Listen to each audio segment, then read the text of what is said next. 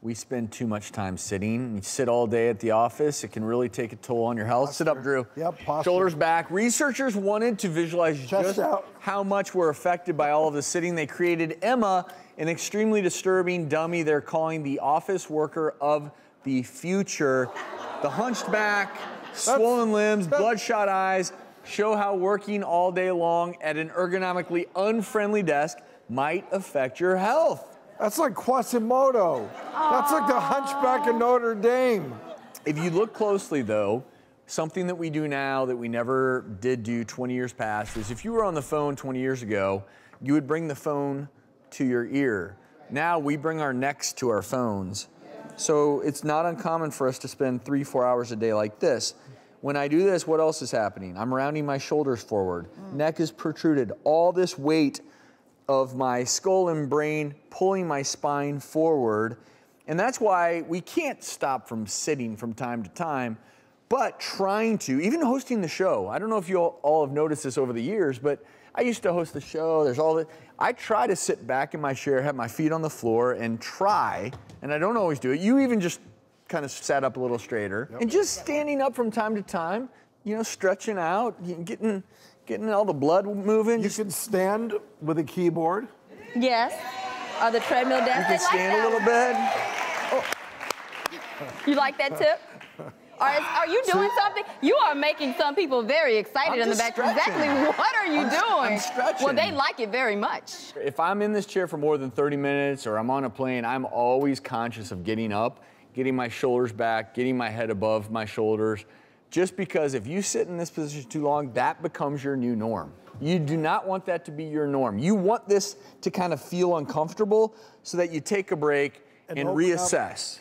Open up your shoulders. Chest. Yeah. Well, when I did it, you told me not to do it anymore. No, I didn't. I was like, you said. I didn't. I don't remember that at all. Wait, what? Well, he was telling me how to put my shoulders back, but when I did it, I guess my top half did too much, and he was like, You have good posture. Thank you, Dr. Travis.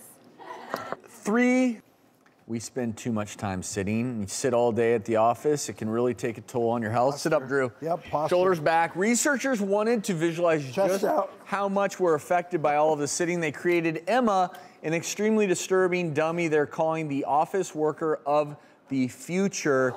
The hunched back, swollen limbs, bloodshot eyes show how working all day long at an ergonomically unfriendly desk might affect your health. That's like Quasimodo. That's like the hunchback of Notre Dame. If you look closely, though, something that we do now that we never did do 20 years past is if you were on the phone 20 years ago, you would bring the phone to your ear. Now we bring our necks to our phones. So it's not uncommon for us to spend 3-4 hours a day like this.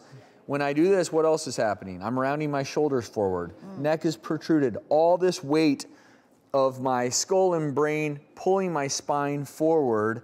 And that's why we can't stop from sitting from time to time, but trying to, even hosting the show. I don't know if you all have noticed this over the years, but I used to host the show. There's all that. I try to sit back in my chair, have my feet on the floor, and try, and I don't always do it. You even just kind of sat up a little straighter. Yep. And just standing up from time to time, you know, stretching out, getting all the blood moving. You can stand with a keyboard.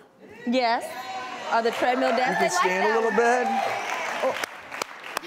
You like that tip? Are you doing something? You are making some people very excited in the back. Stretching. Exactly what are you doing? I'm stretching. Well, they like it very much. If I'm in this chair for more than 30 minutes or I'm on a plane, I'm always conscious of getting up, getting my shoulders back, getting my head above my shoulders.